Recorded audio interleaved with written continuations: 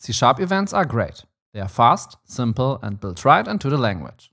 But once your project grows, having too many of them can turn your codebase into a mess. Suddenly, you've got scripts referencing each other everywhere. In this video, I will show you an alternative way to handle events in your game using a custom event bus. It's a super simple system that lets your script talk to each other without any direct references. We'll go through how it's built, how to use it, and why it can make your codebase cleaner and easier to maintain. We will also talk when to use the event bus and when traditional C# events still make sense. So, what exactly is an event bus? Imagine there is a bulletin board in your neighborhood coffee shop. Anyone can post a message on it. Maybe someone writes, "Lost cat near Elm Street. Please call if found." Other people walking by can read the board whenever they want. Someone might see the note and decide to help look for the cat. Now, here's the key part. The person posting the note has no idea who is going to read it. And the reader doesn't know who exactly posted it. They just care about the content of the message. They can react and, for example, call the number on the note. They are completely decoupled, connected only through the board itself. That's exactly how an event bus works in your game. A script publishes an event, posts a message. Other scripts subscribe to that event. They check the board for messages they care about. Neither side knows or depends on the other. They just communicate through the board, the event bus. In a game, a good example for this is when an enemy gets destroyed.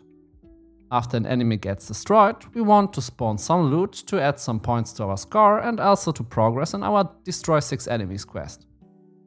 But the enemy does not need to know about all of those systems. When it gets destroyed, it just posts a message on the bulletin board and all other systems that are interested can now read the message and do whatever they need to do. This is a great system when you want to connect things that have nothing to do with each other.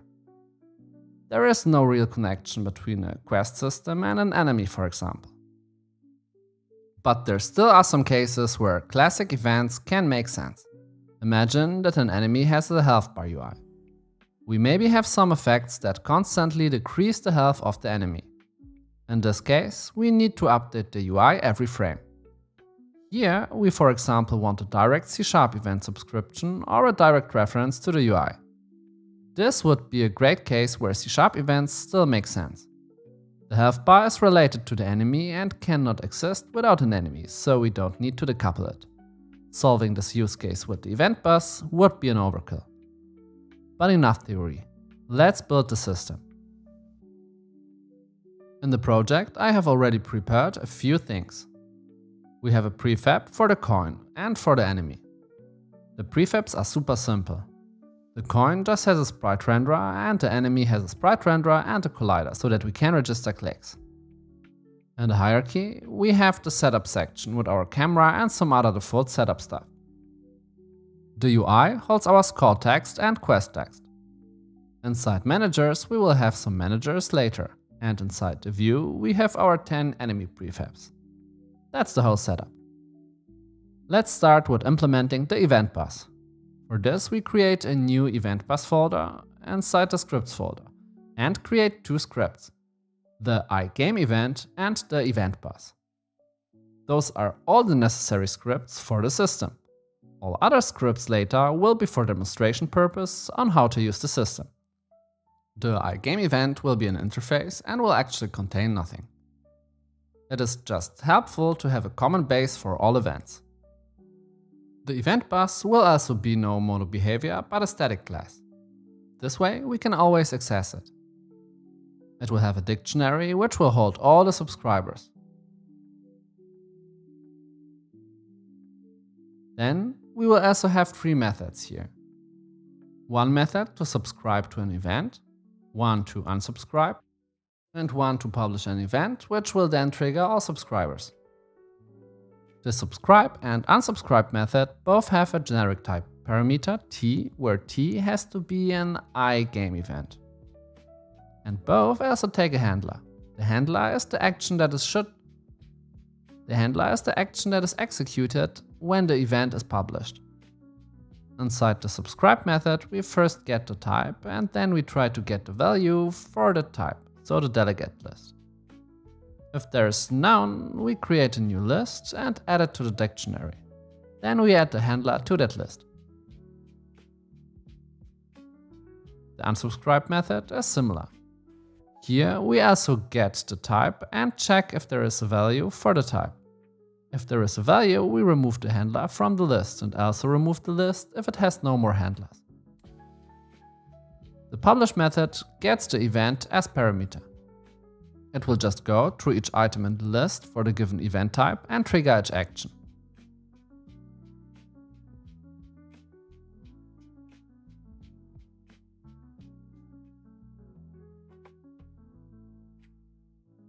And that's the whole system.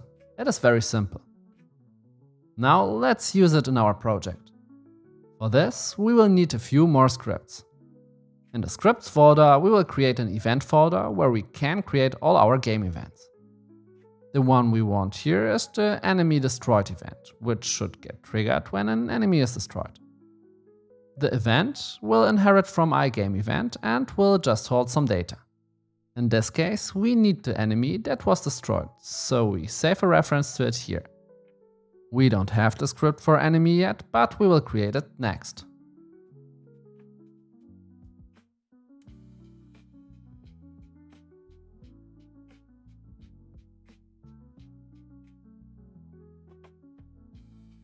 The enemy script will stay a mono behavior. In our example, we want to destroy the enemy when we click on it. For this, we will use the onMouseDown method. When we click the enemy, we first publish the enemy destroyed event. We pass this enemy as parameter and we use the event bus here. Then we destroy the game object. Oh, and we have a weird typo here in the method name. As you can see, the enemy does not need any reference to the score system or the loot system. It just tells the event bus that it was destroyed. The enemy does not care who will react to that event. One important note here is that we use the onMouseDown method, which only works with the old input system.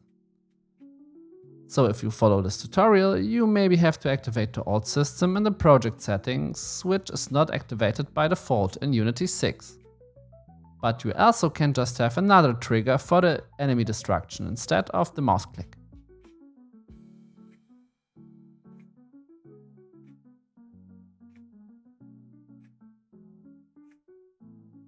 In play mode, we can now see that we can destroy the enemies. But we now have to react to this event by something. Let's create 3 scripts for this. The loot manager, the quest manager, and the score manager.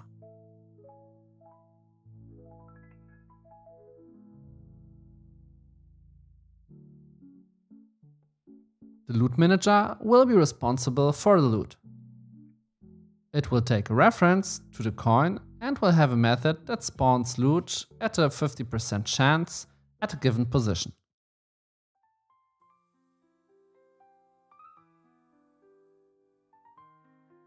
To connect it, we will have an onEnemyDestroyed method, which will subscribe to the event bus for the enemy destroyed event. It will just trigger the spawn loot method at the enemy's position.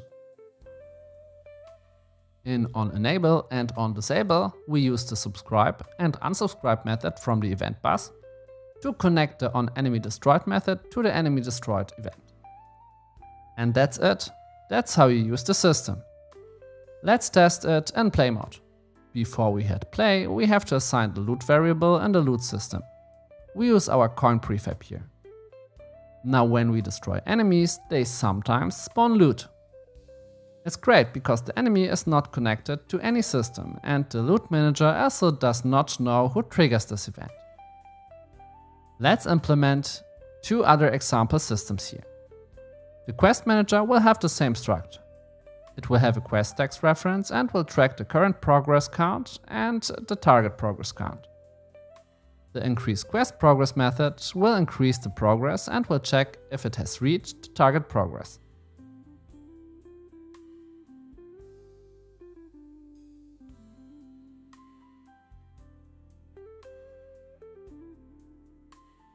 We connected to the event bus in a similar way to how we did it in the loot manager.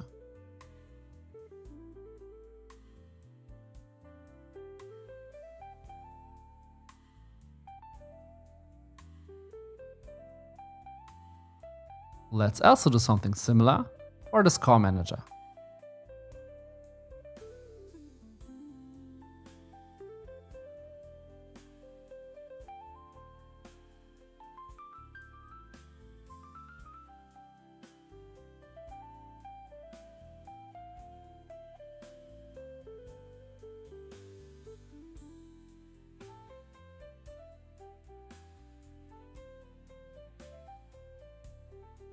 In Unity, we assign the UI tags to the managers and can then hit play. When an enemy is destroyed, we now sometimes spawn loot, and we also increase the score and the quest progress. And all of that without that the systems know each other. They just know the event bus. This system easily upgrades any game architecture and makes it more decoupled. I hope you have liked the video and found it helpful. I would really appreciate a like and a sub. It helps me a lot. Thank you for watching and see you next time.